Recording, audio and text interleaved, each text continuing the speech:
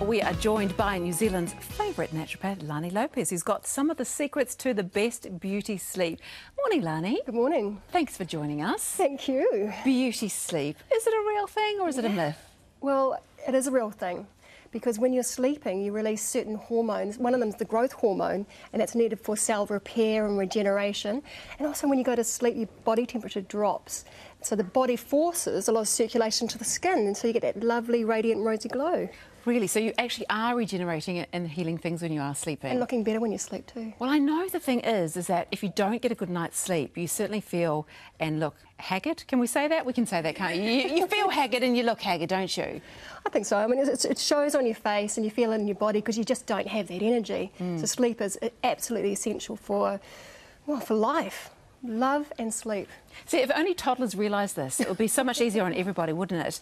So what do you need? How much is enough then? For adults, minimum of 7 hours and a maximum of 12. And as you get older, you don't need as much sleep, so you're looking at around about 6 to 8 hours with naps in between. 12 hours sleep seems like a lot of sleep. It is a lot. Some people need a lot. Anything longer than that, and then they show that it's a risk for diabetes and heart problems, stroke, that type of thing. And how do you know if you're getting enough? You just feel it in yourself?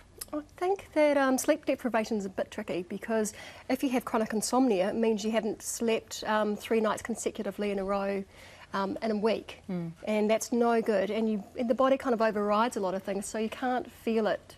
What about the time of day when you are doing your sleeping? Because I get up very early. What time do you get up? I get up at about 4:30.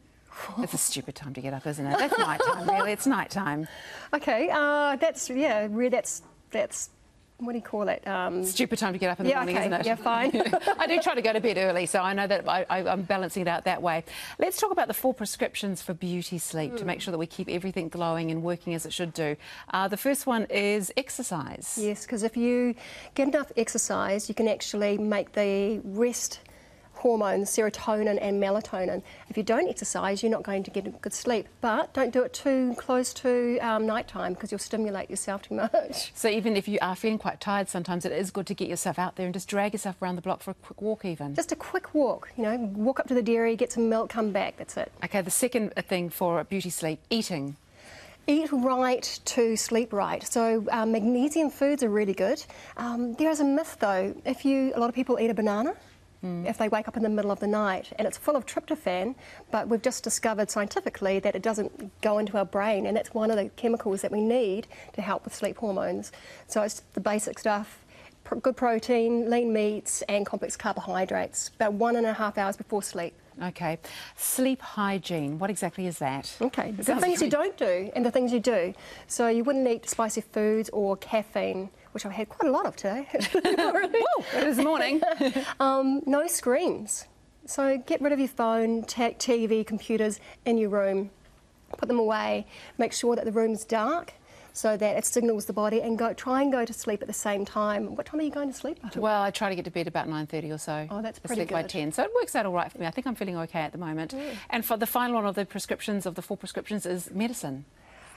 If you have chronic insomnia, sleeping pills they have such a bad rap.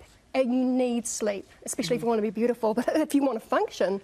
So if you need to take sleeping pills, go and see your GP or psychiatrist. But I have brought some sleeping natural things. ones. Okay, quickly, let's have a look at this. Can we make ourselves up a quick cup of tea? Yeah, well, here's some lavender that you can just throw on your bed, pillows. Smells beautiful. On your pulse points. And we're going to mix lavender with chamomile because I don't know about you, but chamomile to me tastes like hay. It does. It tastes like grass. Okay, so shall I make myself up a quick little cup here? Yes. A little bit of that, a little bit of that. Now, they did a study on chamomile, and heart patients took chamomile tea, and it worked within 15 minutes.